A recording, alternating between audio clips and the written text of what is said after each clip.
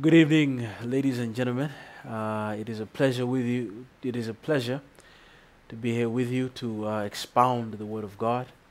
I'm going to begin a several-part series on nuggets from the Old Testament. I want to share from the Old Testament truths which I believe are critical as we're living here in the last days. And so, as we begin this series on nuggets from the Old Testament, we're going to look at interesting stories, stories I've heard before, and I want us to garner critical lessons to help us to live a life that is totally and completely dedicated to the God of heaven. Before I begin, I'd like to offer a prayer. Let us pray. Dear Father in heaven, the Word of God is about to be expounded. Father God, as we dig into the truths of your word, it is my prayer, Lord, that your people, whoever is watching this video, may be inspired to live for you. Father, we're going to talk about nuggets of truths from the Old Testament. We're going to look at interesting stories. And Father, I pray that as I share, Lord, you may do something to my own heart. And so, Father, I pray for your Holy Spirit. In Jesus' name, amen. Our first nugget is going to be found in the book of Exodus. There we have Moses detailing to us the birth of a nation. And so, when Moses is writing, he sees it fit for us to understand a very not well-known story. It seems to be passed over. But today I do not want us to pass it over. I want us to spend time to analyze this very interesting and known story. It is the story of the Hebrew midwives there in Exodus chapter 1, verses 15. And I would like to read to your hearing. And the Bible says, "And the king of Egypt spake to the Hebrew midwives, of which the name of one was Shiphrah, and the name of the other Puah. And he said, When ye do the office of a midwife to the Hebrew women, and see them upon their stools, if it be a son, catch this, then ye shall kill him. But if be a daughter, then she shall live. But the midwives feared God, and did not as the king of Egypt commanded them, but saved the men children alive.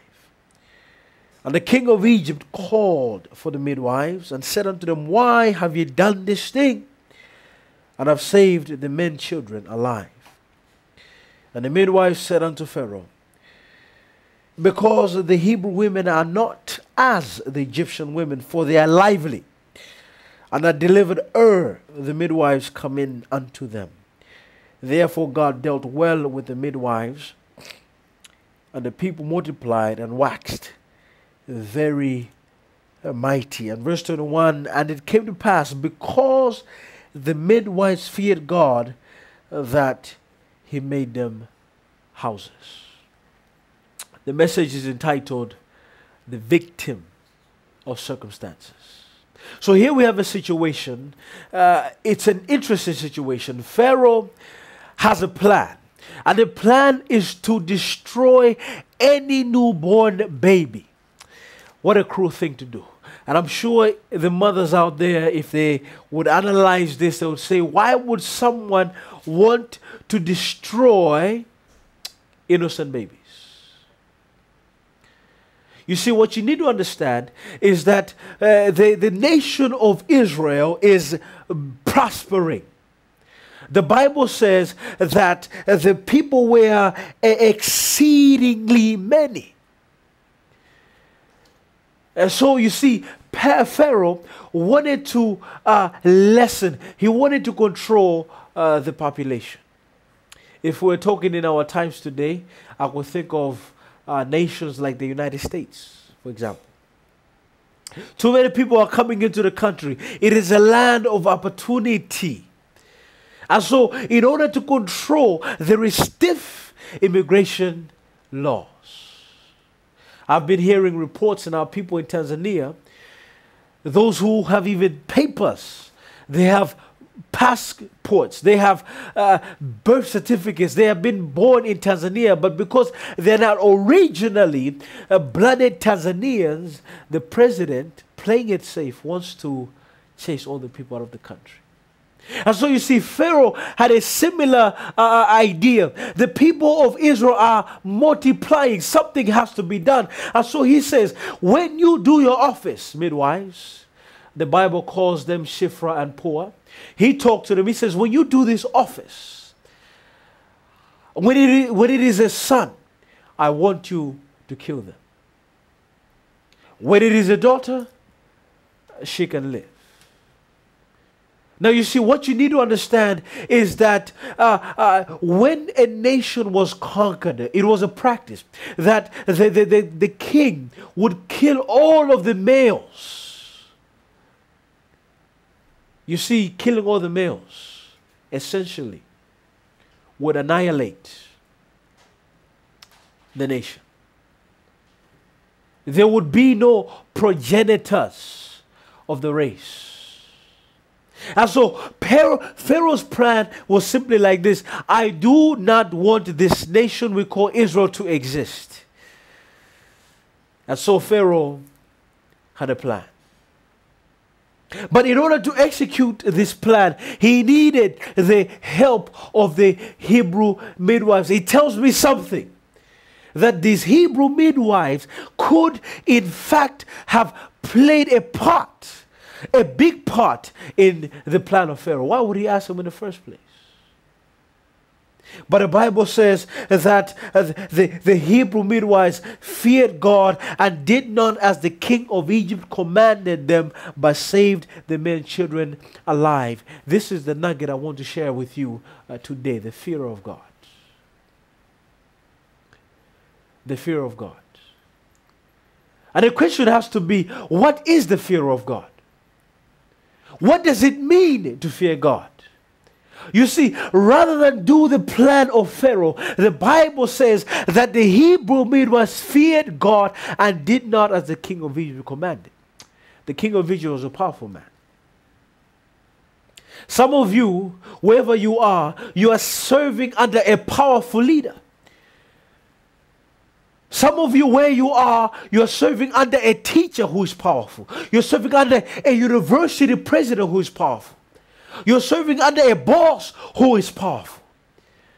But the question has to be, do you fear him more than God? As a Christian, who do you fear, God or man? And the title is The Victim of Circumstances. What does it mean to fear God? I want us to turn to the book of Genesis, chapter 22.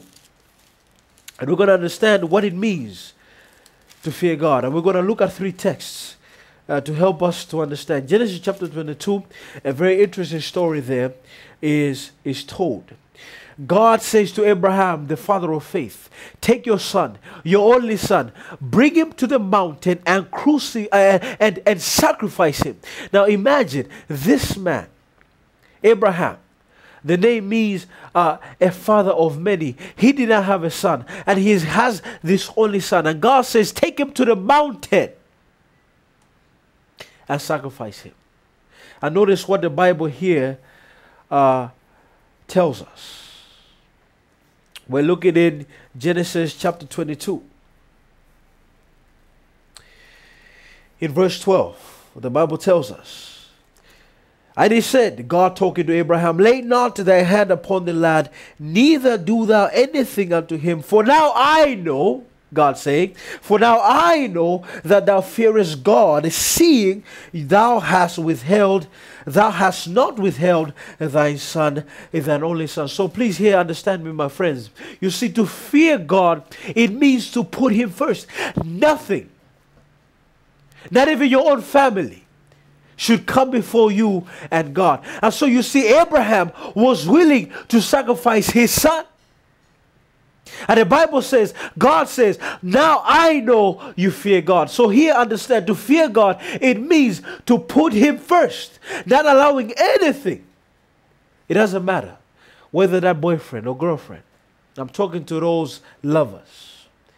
It doesn't matter whether that boss or teacher. I'm talking to those subordinates. It doesn't matter who you are. It doesn't matter what the situation, but nobody comes between you and God. And that's what it means to fear God. So Abraham would not even let his only son, the son whom he had wanted for so long, the son whom God had promised, he is the one whom I'm going to raise up a nation through. To fear God, it means to put God first. There's another text. I'm not going to turn to it, but it's in Proverbs. I believe Proverbs chapter 1, verse 17, verse 7. The fear of the Lord is the beginning.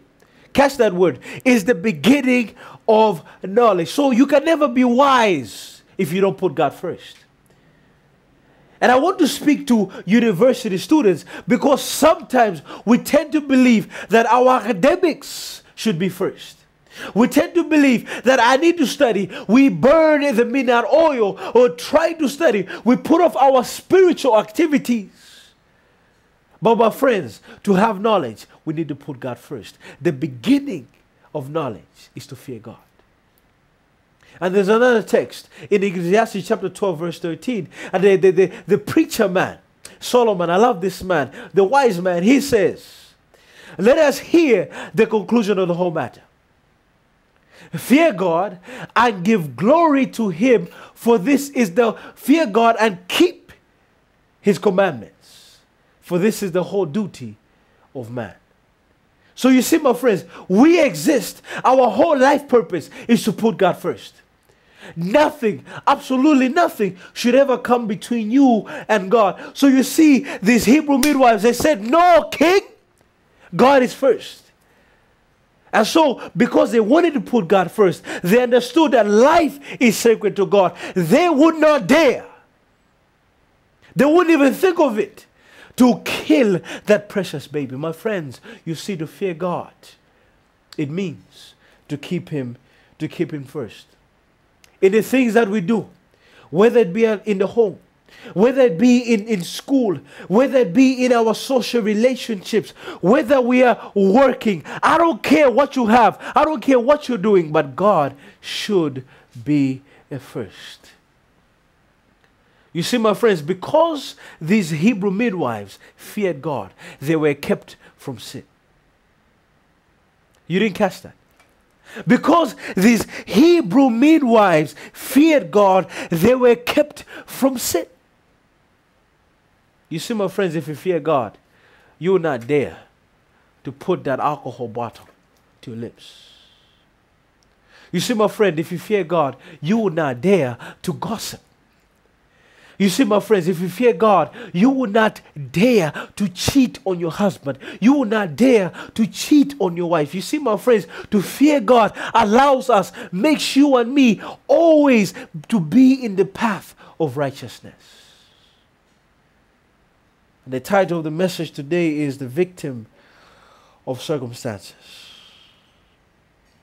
When you read further down, the Bible here tells us in verse 18, and the king of Egypt called for the midwives and said unto them, why have ye done this thing, and have saved the men children alive?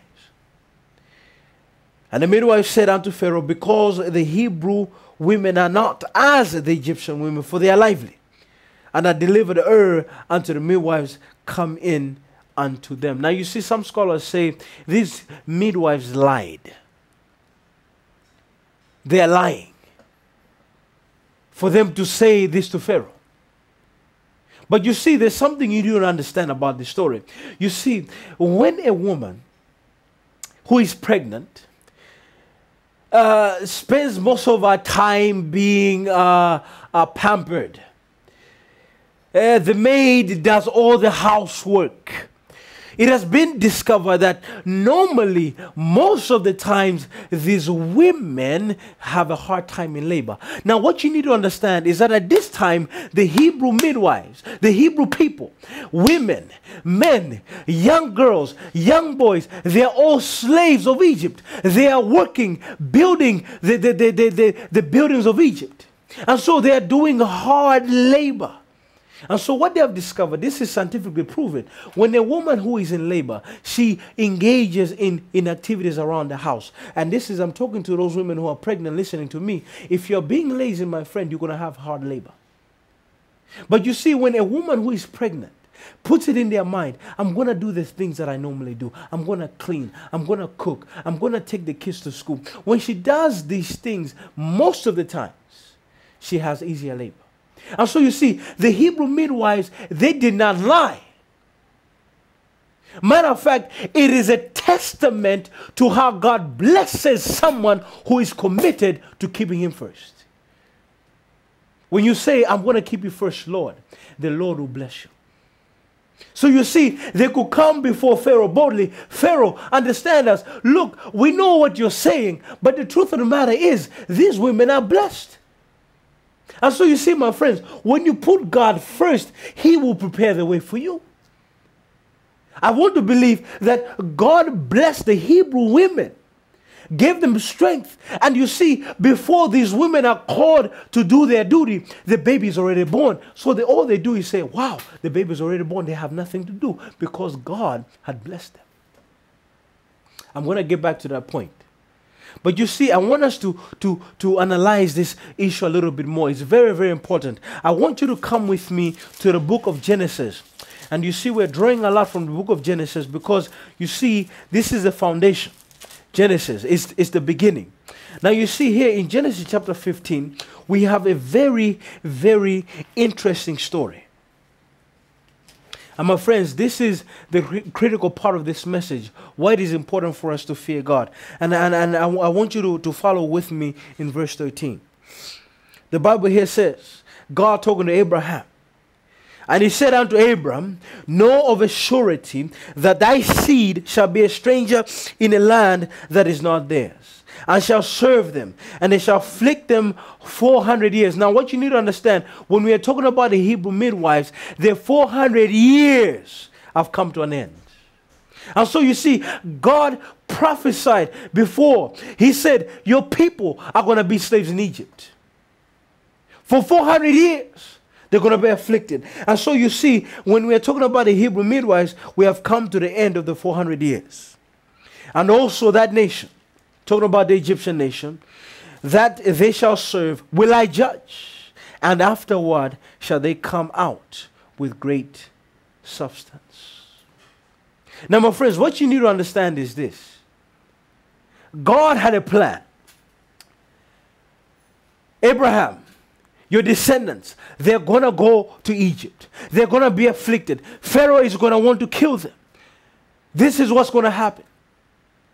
But you see, at the end of 400 years, according to my plan, they are going to come out with great substance. And so you see, my friends, here is something critical. Because these Hebrew midwives feared God, they played a part in the plan of God. You see, the book of Exodus is detailing to us the birth of a nation. Pharaoh's plan is destroy the nation. God's plan, I want this nation to come up. I want this nation whom through the Messiah is going to be born. I want this nation to be established. Pharaoh wants to destroy God's plan, but because the Hebrew midwives feared God, they played a part in the plan of God. My friends, that is powerful. My friends, that is powerful. God's plan was that the nation of Israel would be the nation whom the Messiah would be born. God's plan was that you and me could experience the gift of salvation. God's plan was that you and me would know that there is a heavenly high priest, Jesus Christ. And all of this had to happen through the nation of Israel. And so you see, my friends, because these women said, no, we fear God, they played a part in the plan of God. My friends, you have a part to play in the plan of God. If I'm speaking to Seventh-day Adventists, I will tell them, fear God and give glory to Him, for the hour of His judgment has come. This is the three angels' messages. There is nobody else. There is nobody else preaching this. And so you see, God has a plan to let his people know that I want you to worship me on the Sabbath day. God has a plan to let his people know that I need my people to eat right. God has a plan for this world. And if you're a Seventh-day Adventist listening to me, God has that plan for you. And so you see, my friends, when we fear God, when we put God first, we allow ourselves to be used in the plan of God. You see, my friends, these Hebrew midwives, though they did not know, I believe they didn't know, that God had foretold this experience. Maybe they knew, I don't know. But I want to believe they didn't know. But you see, my friends, because they feared God, they played a part in the plan of God. And so, my friends, understand this nugget we're getting today. When we put God first, when we allow him to be the centerpiece of our lives, we play a part in the plan of salvation. We play a part in leading somebody to Jesus. My friend, God has a plan for your life. And God's plan for your life is not to be a drunkard. God's plan for your life is not to be a porn addict. God's plan for your life is for you to lead others to Jesus. God wants to see you vibrant. Now here is something very, very interesting as I'm getting to the close of this message. The fear of men makes a man the victim of circumstances. I don't know if you got that. The fear of men makes a man, makes a woman, makes a teenager, makes a young man, a boy or girl, the victim of circumstances. That's the title of my message, the victim of circumstances. And it continues to say, but the fear of God brings rest in the midst of tumult and peace in the face of mortal danger. My friends, you see, many of us are victims of circumstances. Because we don't fear God, because we fear men more than God, we become victims of circumstances. You see, these Hebrew midwives would not allow themselves to be victims of circumstances. You see, we have this idea that if I do this for this person, if I please them, I'm going to win them. But you know the problem with human nature? When you do something today, he's going to ask something else tomorrow. That's human nature. And so you see, we deceive ourselves thinking that if I do this to please this person, then I'm going to win them over. But we do not know that we are only making ourselves victims of circumstances. Are you a victim of circumstances? You see, some of us are in the situations that we are in because we fear people more than we fear God. You are pregnant today because you feared losing a relationship. You are a drunkard today because you feared not looking popular at the party. You are in your situation today because you refuse to stand up for what you know was right. And so many of us, victims of circumstances, because we fear people more than we fear God. There is a story that I often like to share. A young girl, beautiful young girl, had a future. A very Christian young lady, studious in class, and you know, she'd attend classes and made good grades. But there was only one problem that she had. She didn't have a so-called love relationship. And so her friends would say, hey, Sharon, that was her name. Sharon, you don't have a boyfriend. And Sharon would see her friends with their boyfriends walking down the street. You'll see her friends with their boyfriends being sent text messages, sweet nothings, sweet lies. And so Sharon in her heart, you know, was touched. I want a boyfriend. But what you need to understand about Sharon is that she was a Christian young lady. She knew what was right. She knew it was wrong to drink. She knew it was wrong to sleep around. She knew it wasn't right to stay out at night. Am I talking to somebody? And so she met this young man. His name was Phil. And Phil, you know, he was an athlete. We would call him a jock if he was in America. A jock is somebody who is very popular. All the girls like him. Normally he's muscular. Very popular guy in school. So she met this young man. His name was Phil. And so you see, Phil was showing Sharon attention. And she says, Sharon, you're so beautiful. Sharon had never heard that she was so beautiful before from a young man.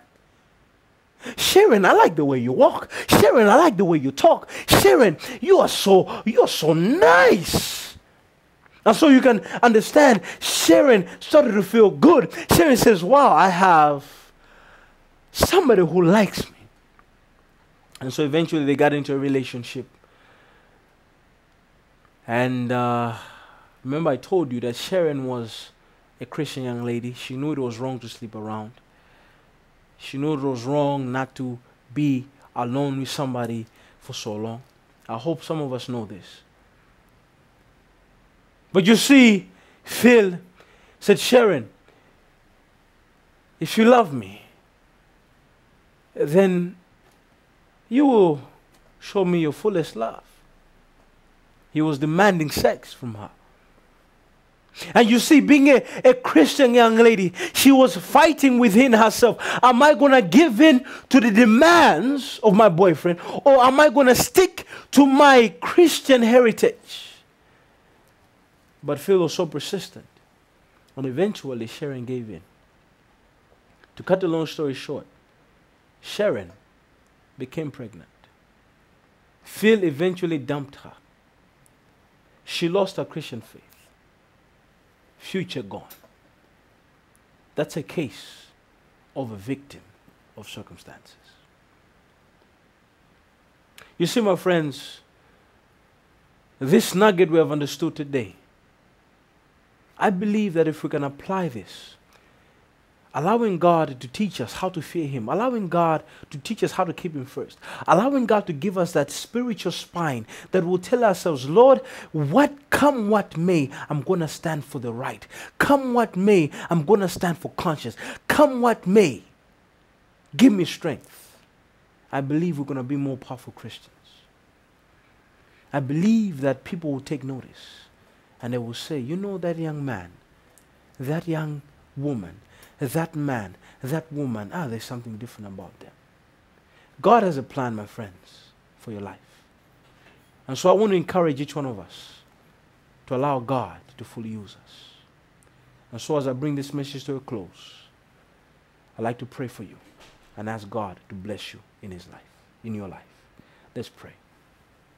Our Heavenly Father, many times we are victims of circumstances. But Lord, we need strength. We need courage, Lord, to stand for truth. We need courage, Lord, to stand for conscience. I believe that whoever is listening to me knows what is right. But peer pressure is so strong sometimes. And we succumb to the demands of people around us because we want to fit in. We want to be popular. But Lord, we have understood from the Hebrew midwives that they would rather fear you than give in to the demands of Pharaoh. And so we want to be like them. We want strength. We want courage, Father. Father, I'd like to take this time out to pray for whoever is listening to this message, that your Spirit may move upon them and touch their hearts. Father, bless all around them. Provide for their needs. Keep them and guide them. Heavenly Father, I thank you so much. And I humbly ask and pray all of these things in the blessed name of Jesus. Amen.